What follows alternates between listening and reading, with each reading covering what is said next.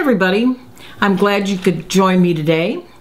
And what I want to show you is how to braise a chicken with some mushrooms. First, we're going to use an air-chilled chicken, but with mushrooms and a little bit of shallot or garlic and this wonderful mushroom powder slash extract that I found. So in thinking of that, I put a little bit of this powder into the sauce. I thought, oh, I think I also want to share with you some things that I found when our little issue of the virus set in, as I have a really marginal immune system, shall we say, and I really don't like drugs. I'd rather be eating food that's of a benefit to my immune system and boost it as best we can. Having said that, I take vitamin C 6,000 a day, 2 in the morning, 2,000 at lunch, and 2,000 at dinner. You can't get in too much trouble with vitamin C.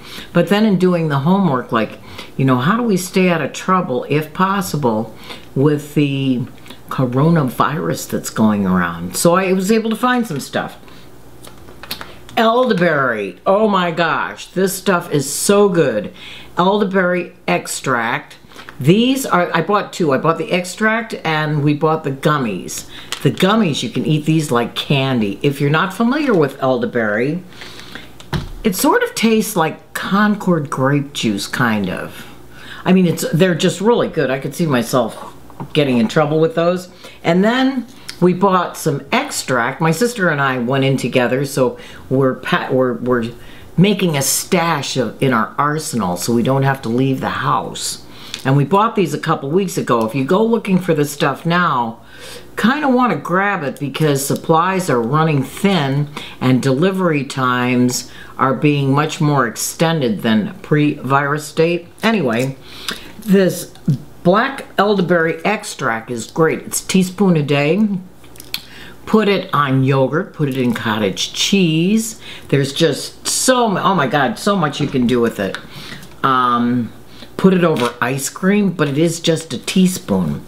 Anyway, some of the benefits, now I'm gonna read this because it's just so packed with great stuff that, I can't remember it all.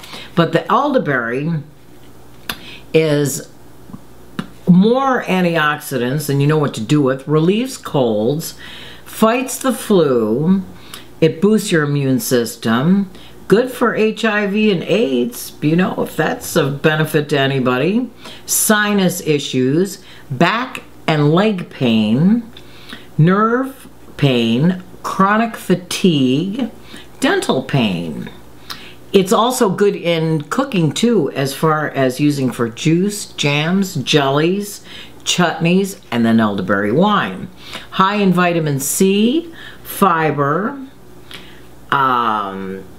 it just goes on and on, but it's a great antioxidant as well as a great anti-inflammatory. So everything about this is sounding really good. I'm going to grow some this year. I'm on a mission to find 2, because it takes 2, not just 1, elderberry plants, and it'll probably take a few years, but gardening is always about next year. So having said that, elderberry. And also, elderberry could be good for your heart.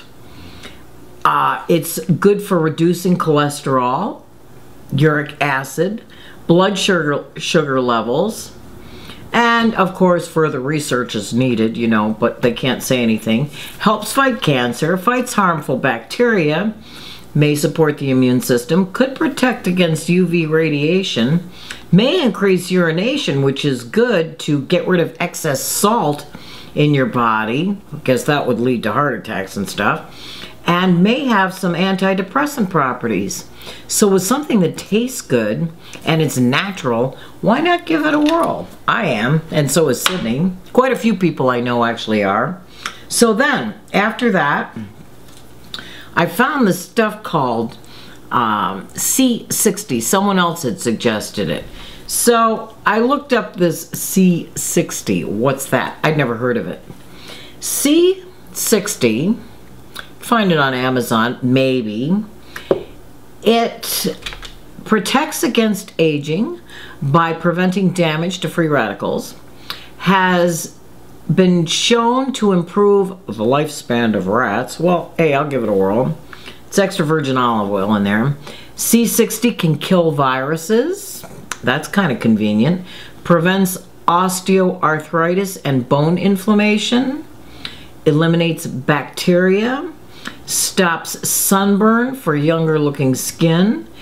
And again, prevents inflammation. So everything looks good about that. And this is take a teaspoon daily. So isn't that great? Of course, we have the Theraflu and Tylenol, you know, anything just to stay out of, hopefully stay out of any kind of hospital setting whatsoever. But then, also what was suggested is this stuff by Fresh Cap. It's called Thrive, a blend of 6 powerful mushroom extracts. And the mushrooms are, Thrive is a blend of 6 incredible mushrooms. Lion's mane for focus, mental clarity, and creativity. Cordyceps, I might not be saying this right, but correct me when you know, you can send me an audio of how I should be pronouncing it. Cordyceps for energy, endurance, and athletical performance. Chahaga for detoxifying and inner health. Reishi, the mushroom of immortality. Turkey tail for the ultimate immune support. And maitake for bolstering the immune system. Well, I'll tell you what, this stuff's great. It's a 60-gram bag, which is 61-gram servings. Sydney is putting it in her coffee. It would be wonderful with boiling water to make like a mushroom broth, or saute some mushrooms, add water and a teaspoon of this. Well, it's not even a teaspoon.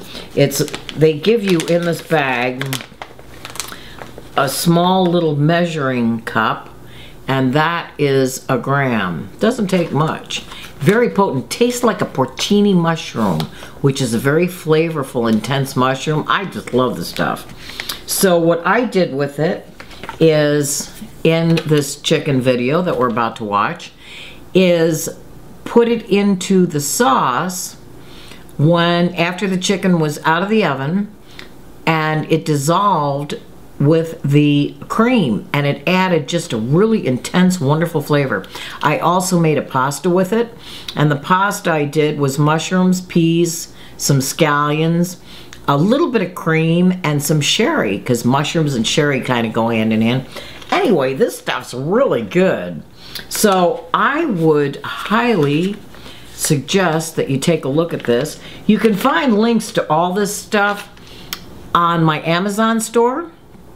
And if you would, purchase through there, because Amazon and both YouTube send me little pennies from heaven, which then helps me keep the lights on, and it also gives me a couple extra bucks to go buy stuff, whatever it is, for the next video. So I do hope you try it, because it's really good. And I think you'll enjoy it as much as I do. So now I'm going to teach you how to do this chicken dish. It's simple. It holds well. You can make it a day in advance. Keeps for a week in the refrigerator for sure. And I'll tell you all about that. Enjoy it.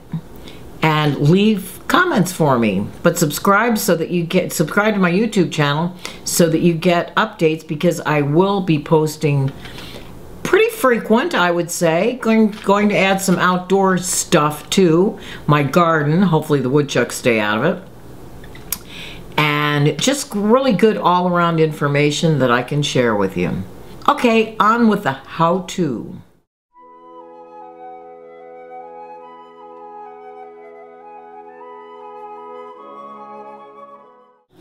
Let's start with the whole chicken. I picked up some whole chickens because it's a great way to go. I really like cooking these chickens with the bone in. Gives a lot of flavor. And I'm going to teach you how to cut it up on your own. Now, this is an air-chilled chicken because I am so in love with the air-chilled chicken. I'll tell you a little bit more about that as we go. But you'll notice that in this pack, in this chicken pack, there's not much retained water weight in here. That's because they don't go into the big pool to have any retained water whatsoever. At the time I'm making this video, it seems that shelves are bare. These are from Costco. Meijer has air-chilled chicken. I was out at my little grocer here in Waterville. They didn't have a chicken to be found. At this time and space, with our country crisis, you might pick up a couple packs, one for now or later, and one for the freezer. All right, the chicken. I drained him, I gave him a quick rinse, I gave him a little minor pat down. Now, to cut the chicken pieces up. I'm gonna cut this 8-to-1, and that means 8 pieces to the whole chicken. And how I'm going to do this is, the legs we're gonna cut and the thighs off and then cut the breast in half. And I might cut the wings out. This is a little bit bigger than I normally buy, but I bought the last package, so no choice. Now, where do you cut so you can go through the bone easily? If you look at the chicken leg where it meets the thigh, you'll see a line of fat that runs through. You can see it run all the way around. But take the knife and run it along that line of fat, and it will lead you right down to the bone where you just cut it off. And voila, you have a chicken leg. Now let's do the same with the other side. I'm going to turn this around so it's a little bit closer to me. But see where the line of fat is? That bone should be, or where it meets the thigh should be right there. And you know what? I stuck the tip in and there it is. So if you cut straight through that, you can see it as I open it up, where you can cut right through that relatively easy. I like to take the wing tips off. If you're going to make chicken stock, you can make that, save this for the chicken stock. Okay, so now what you're going to do is we're going to cut right down through the breast. And you can see the middle breastbone. So just take the point of the knife and cut through. Turn it around so it faces you. I'm doing this, the paper's sticking to it, but it saves a mess on the counter. And then cut that through, open it up, cut all the way down through the breastbone. And then what you want to do is, oh look, I should have looked first. Most of the time the chickens don't come with the livers. This one did, so I'll save those. Well, that was awfully nice of them. We'll put those aside and I'll freeze them. Now I want to cut the backbone out. So I'm going to go right along the inner part of the backbone. And I think what I'll do is turn it over on this side and cut through. You can see on the back, it's pretty fatty right along the backbone. So if you put the knife in right where the darker skin meets the lighter skin, chances are you'll be following the backbone right through. You can see now where the breast meets the thigh, and if you look at the darker skin here from the lighter skin of the breast, that should just cut right through for you. I think I am going to cut these down a little bit because they're so big. Normally these air-chilled chickens are smaller, but Costco might be setting standards that they want them a little bigger. So I think I'm going to cut this on an angle so it looks halfway decent. And then that makes a nice little piece. See where that's going? And I think we can tuck that under. I like to buy 3.5 pound chickens because I think they're just a little smaller, a little more flavorful. But in our current prices. I think you sort of have to take what you can get, but I only buy air chill, that's for sure. Now I'm gonna clean that up a little bit. We are going to salt and fresh cracked pepper the chicken. I go pretty heavy because I'm gonna toss this all up to get it coated on both sides. Salt, enough for all of it. Gonna take a little bit more. Then toss it up so that it covers on both sides. Love the smell of fresh cracked pepper. If you don't have a pepper mill, you really want to get one. But a pepper mill sometimes is one of those things that you need to get the pepper mill, and hopefully it has some cracked pepper in it so that you can, or some whole peppercorns, so that you can grind it yourself and see what kind of a grind you get. Well, I have the pan over a medium-high heat, and I put the oil in just before I'm ready to use it. If you put it in too early and you forget about it, it could catch fire, and that is so not a good combination. I'm going to add a little bit of butter to it because the butter adds for the browning. You need the oil so that the butter doesn't burn, but you want a little bit of the butter to aid in browning. I'm dusting this with a little bit of flour. I don't really have to dredge this in flour because all I want this to do is slightly thicken. We're going to make a slight pan and cream sauce. After the butter subsides from sizzling, then we'll put the chicken pieces in, skin down, so that they start to brown. And you'll find when you start putting this chicken in, you might have to turn the heat up a little bit because this chicken is stone cold out of the refrigerator, and it will drop the temperature of the oil pretty quick. So I don't want to crowd this pan too much. There's a couple pieces that I'll hold back until these get browned on both sides, and then I'll brown these. While I'm waiting for the chicken pieces to brown, I have a small shallot, and I also have one small garlic clove. So I'm going to slice these up.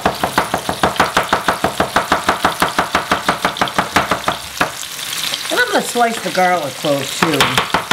Well, actually, you know what? I want to show you the garlic press. I love my garlic press. This garlic press is just a wonderful piece. I've got arthritis so bad in my hands, it's a xylus, but my hands fit it really nice, so you can get a nice firm pressure on it to press it. And all you do is put the clove in there, put it together, squeeze it, cut the garlic off, and you've got a nice little fast garlic paste. For this garlic press, the reason I like this one so much is because it comes with this cleaner that all you have to do is run some water through the back, put all the little prongs through the holes, and it pops the remainder of the skin out. Alright, let's see what's going on with the chicken. Oh, this is nice. It's starting to brown nicely. I want to brown these first because I want the flavor from the browning of the skin. And yeah, this is looking marvelous. Just marvelous. That one's not quite ready yet. Here's the first piece I put in. We'll brown the bottom too. But it comes off the bottom of the pan when it's browned properly. But see how nice that looks? So we'll just let that go for a little bit. Okay, what are the rest of these doing? Oh, that looks good. That's browned enough on the bottom. After the garlic and the shallot, slice your mushrooms. No special knife skills. I'm slicing them quarter or an eighth inch thick. You could quarter them too. Makes no difference. Whatever's easy. Now what I want to do, there's all sorts of wonderful little brown bits. I'm going to leave the back in there. Like I say, that's the cooked thing. But I'm going to put the mushrooms in. I want to start these browning before I put the shallot and the garlic in, because these act like sponges. I'm not draining off all that fat because I need this to saute the mushrooms in. so that they get a nice flavor and color without having to add any more fat to this. I'm going to put in a little bit of smoked paprika. This stuff is really wonderful. It's a Spanish smoked paprika. You don't have to do this, but I happen to have it. I'm using in-stock stuff. Let's get creative here if you can't go out of the house for a while. This happens to be in my cupboard, and it's in a tin, so it keeps the light out, and it really adds a nice flavor. You can't add a lot of this. I'll put a link to this. You can get this on Amazon. I'm not sure how easy it is to find. I have seen it at a couple of the local stores, but it can be pricey. I'll put a link to Amazon up.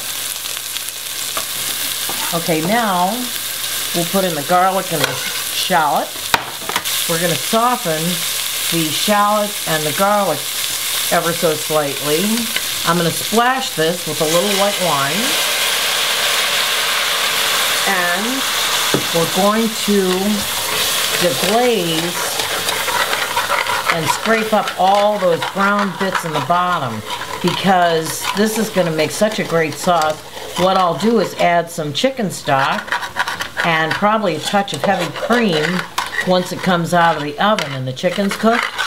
But I want the chicken to pick up some of this flavor in the bottom.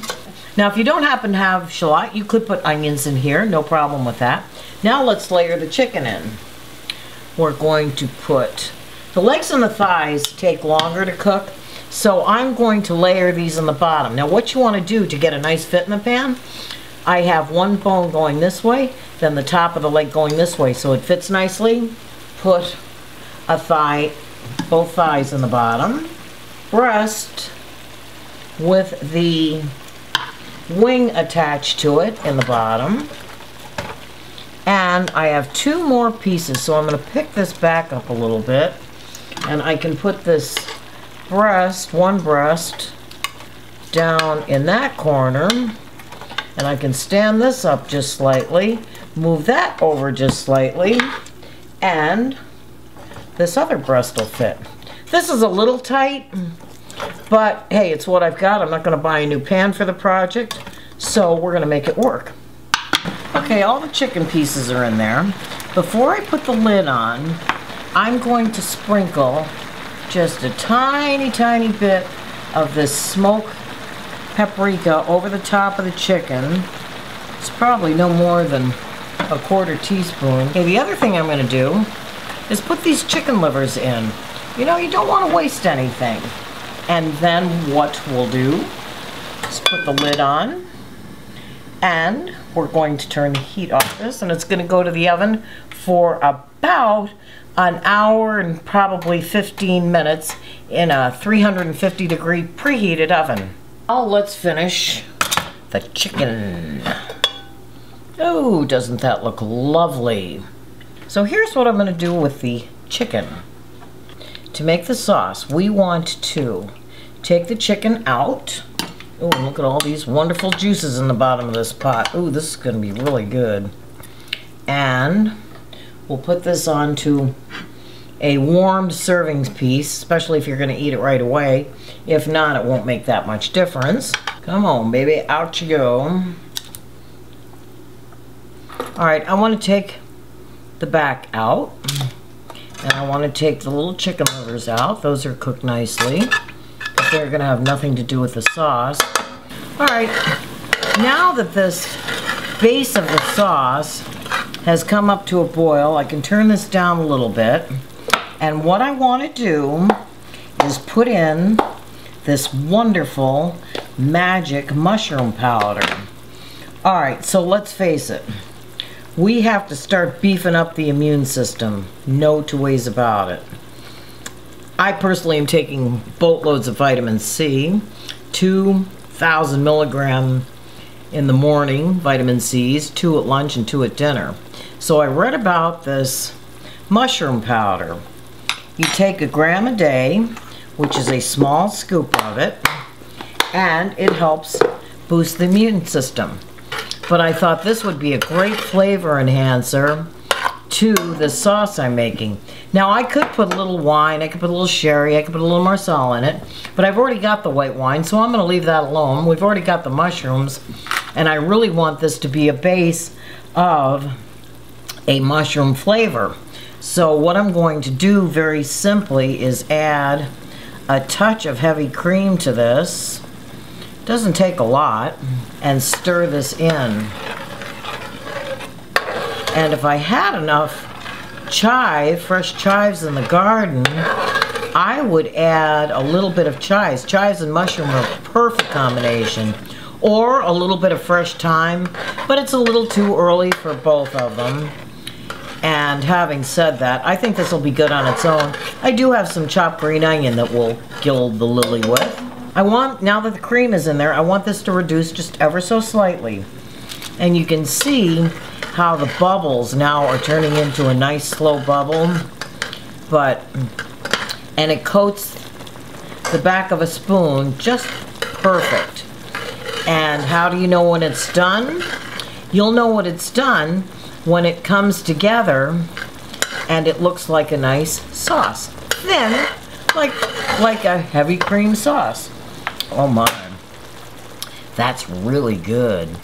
I'm not going to serve this. My sister's going to come out tomorrow, and I think we're going to have this for lunch. So what I'm going to do is put this sauce on the side of the chicken, and then tomorrow when I reheat it, I'll put this in the oven covered, and we'll put the sauce over the chicken at that time. Now, doesn't that look good? It reheats beautifully. I hope you give it a try.